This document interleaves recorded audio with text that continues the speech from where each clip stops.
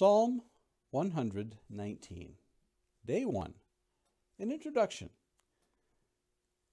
If you were given the task of describing perfection, you may draw from the natural world around you. For instance, the design of trees and plants. Perhaps how biological life is suited to its environment. Maybe even drawing upon the human body and all of its intricacies. Yet, if called upon to give something that has been produced or made, it may be more difficult. For as they say, beauty is in the eye of the beholder. That being said, it is a much more subjective endeavor to find perfection in that which is not in the natural world. But let us consider the Bible, perfectly given and preserved for our guidance. Yet within the sacred scriptures, there are passages that excite the mind of the reader and inspire the hearts of the believer. And they leave us awestruck in its complex simplicity. Now that last phrase may seem contradictory, but it bears investigating as to its veracity. Consider the opening chapter of Genesis describing the creation week. As humans, we would demand more of how and what and why of how it is to create a universe. Yet the account is sufficient in those 31 verses to account for all of the vastness of everything that there is. How about the 10 Commandments? Think of it. 10 comparatively brief commands to guide us in our relationship to Almighty God and to our fellow man.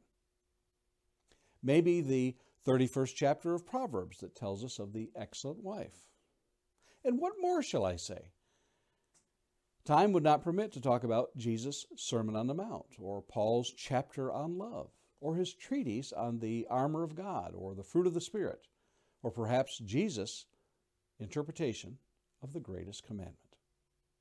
All of that being said, I would like to offer Psalm 119, not as a necessarily short passage, but as one that is overwhelming in its language and content of the Word of God. Logistically, it is the longest psalm in the longest chapter in the longest book in the Bible.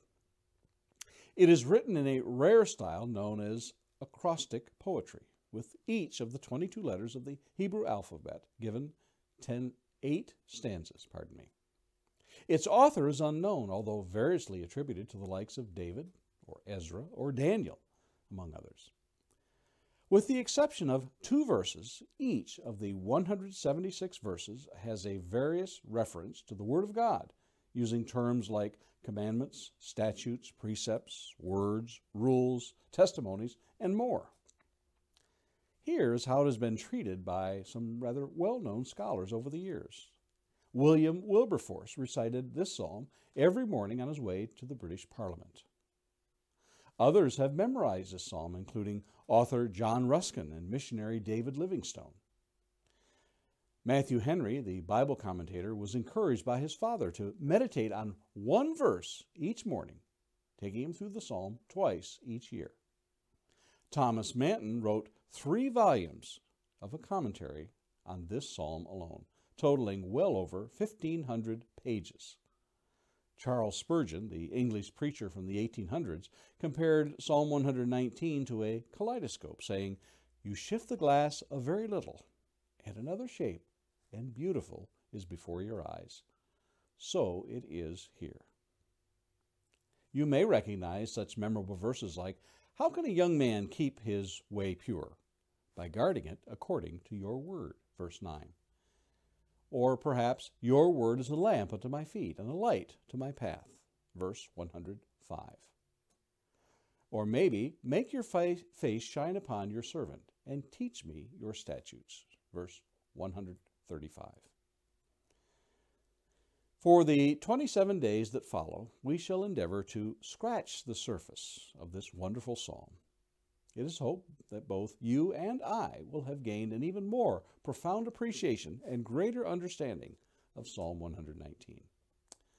Some days we will consider only one verse from the 8 that we shall choose. Some days we will choose more than one from those 8. Some days we will consider it sufficient to simply read the verses.